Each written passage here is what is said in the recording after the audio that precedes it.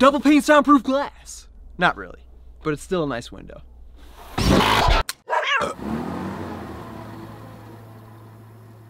Okay, so today we're gonna be talking about this, a window that we installed on our sliding door. Now the whole reason we wanted to make a video on this window install is because while we were putting it in, we really couldn't find any resources to help us out, or nothing that was very concise. There's a lot of information out there that contradicts each other. Now we know that not everyone is gonna wanna put a window in their van. It makes it less insulated, it costs more money, and some people just might wanna keep their van more stealthy. But coming from my last van, I really wanted to try to include more natural light. So we went and got ourselves a window and gave it a shot.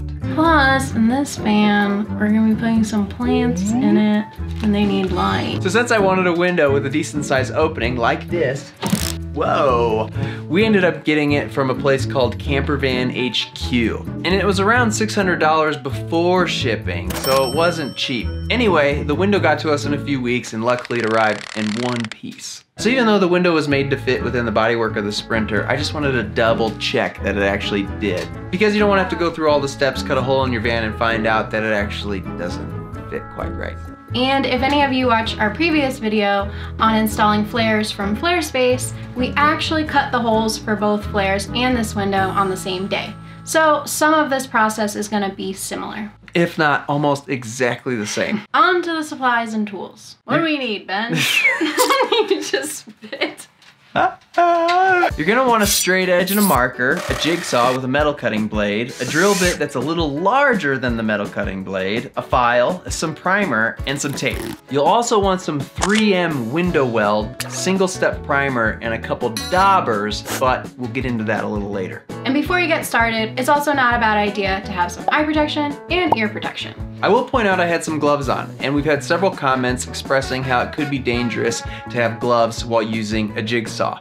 It might get sucked up into the blade, causing more damage than if you were to have nothing on at all. I was just worried about covering my hands from all the hot metal shards that were spitting out as I was cutting along the line, but I guess losing a few fingers is a little more important. It's important to lose fingers. Yes, it's important to lose them, not keep them. Yeah. All right, so you're gonna wanna start by tracing your cut line. We just followed the lip of the inner panel and used a straight edge to trace over the support beams where they pop out. Then it's time to grab your drill and place several holes all along the line that you just traced. I placed holes in all of the straight sections as well as every corner, so I had multiple entry spots for my jigsaw blade. Then it was finally time to start cutting our opening. I also removed the guide on my jigsaw because when I was cutting the flares, I was having a really hard time getting close on the corners. The guide kept hitting and scuffing and I snapped a few blades.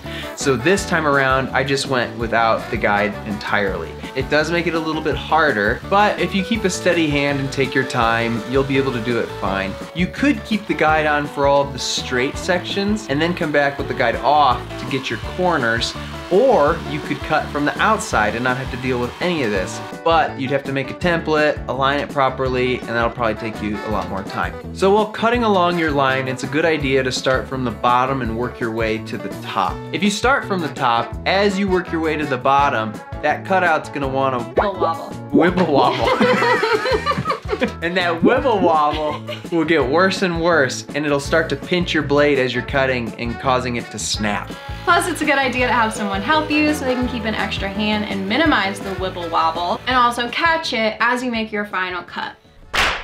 Once your hole's cut, you're gonna have a bunch of untethered fingers. Man. Once your hole's cut, you're gonna need to come back through and clean up all of your edges. You don't wanna have any like crazy spiky burrs that are gonna catch and cut you or me. This is a rough one. Okay, so we're going through and hitting any high spots with the grinding wheel, and then we're also using the file to kind of brush off any of the burrs. 40 grit sanding wheel. Apparently, we did not use our metal file appropriately because you're supposed to move in one direction the entire time. I will say we got it right 50% of the time because we went back and forth. So if you end up using a file, just go in one forward direction, pick it up, and then start back and go forward again. Luckily, I came back through and sanded it all down with the 40 grit grinding wheel, and that cleaned it all up. It's also a good idea to blow out any metal shards that may have fallen within the cracks and grooves in the van. You don't want those sitting around and then moisture and condensation getting in and then rusting. It just causes more of a headache later. Now that your edges are smooth, the next step is to go through with some enamel and hit all of the bare metal edges. Kids are getting off school. Okay, so this is where things got a little hairy. There's one key difference between how you install a flare and how you install a window, and it all has to do with how they bond to your van. We ended up spending a lot of time researching how both professionals and non-professionals like us adhere their windows to their vehicles. Turns out no one does it the same. Some people used a bonding primer and other people didn't. Some people put the bonding primer on the window, other people put it on the van, other people put it on both surfaces. We even watched one video of a professional saying that everyone in the auto industry does it wrong and his way was right. Yeah, that's just the internet. So we just did all the research we could and made a decision. We ended up purchasing some 3M window weld and single step primer. Oh, and we grabbed some daubers. Our plan was to take the primer and apply it to the van itself, and then take the window weld and put it on the window, and then sandwich them together. A lot of people put a rubber U-shaped edge trim, and that will give you a good look on the interior, but since we're gonna be making our own frame around it at some point, I'm not too worried about that. The first thing I did was rough up the edges all along our cutout. We don't wanna go like too aggressive. You don't have to go to bare metal. I figured it wouldn't hurt to rough up the surface on the van so that the primer had something a little more substantial to bond to, since that's what we did with the flares. We also made sure to clean up any dust or debris that was on the van with some mineral spirits. And with that, it was time to apply our primer.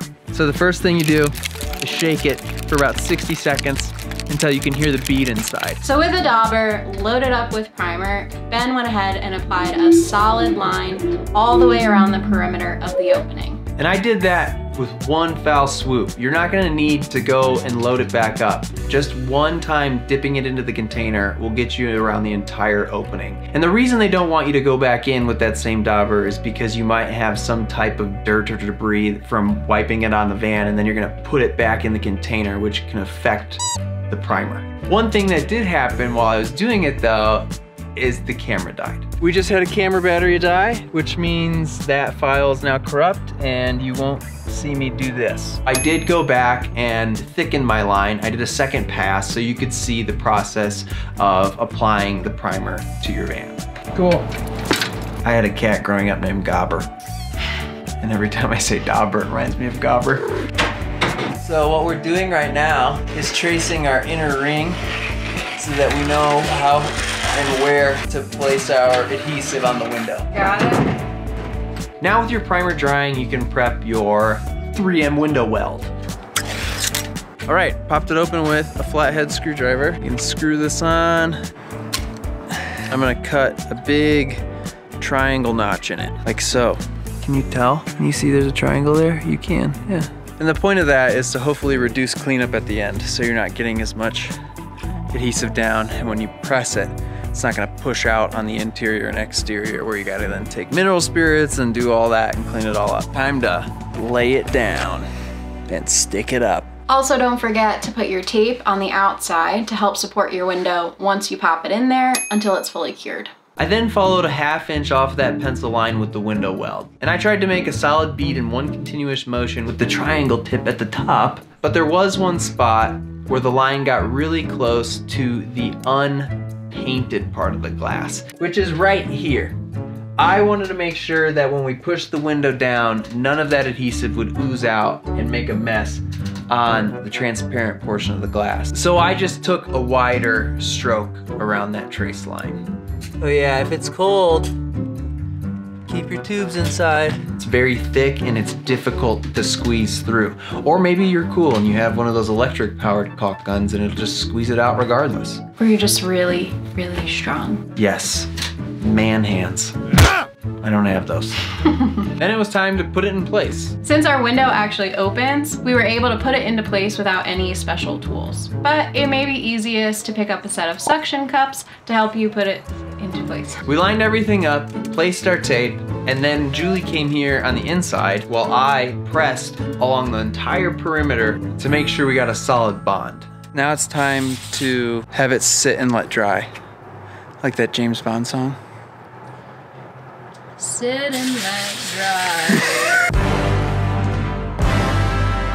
The 3M window weld has a 24-hour cure time, but since it was getting pretty cold overnight, we put our space heaters on the interior of the van like we did with our flares. And just to be safe, we let it sit for about 2 or 3 days. We then came back and gave it the good old water test. Dun dun dun! Yeah. We poured all around the edges and even on the window opening itself to make sure we had a watertight seal. And we were good. And that was it, window installed. So now we have loads of natural light coming in between this window and our flares. I will say that our sliding door is already loud, and this window, since it has a screen insert, it added a little bit of a rattle. Maybe getting the window without the screen insert will be a bit quieter, but I think the trade-off of natural light versus a little bit of noise is worth it. But we're happy with it. What's your opinion on windows? Do you think it's worth it? Is it not? Are you still trying to be stealthy? Either way, we hope this video provided you with some worthwhile information. And if you have any questions, make sure to leave it in the comments or reach out to us through Instagram or email and we'll get back to you. We really appreciate you following along with us. And if you're not already, please subscribe. Stay tuned for our next video where we're gonna go through our entire heated subfloor insulation. Bye-bye now. Bye. Bye-bye now. Bye. I feel like comment-wise, we're just gonna get like guys who are like, yeah, great install. We'll see how it holds up in a year. What's your favorite kind of cheese? Just something. I want people to comment. What do you want out of your window? Light? A breeze? A light breeze? We don't know how YouTube works. I'm pretty sure this algorithm's bullshit. I'm pretty sure you gotta buy views. And we don't wanna. No. Because we're poor. So take that. YouTube. Okay, I think we got it. That's a wrap.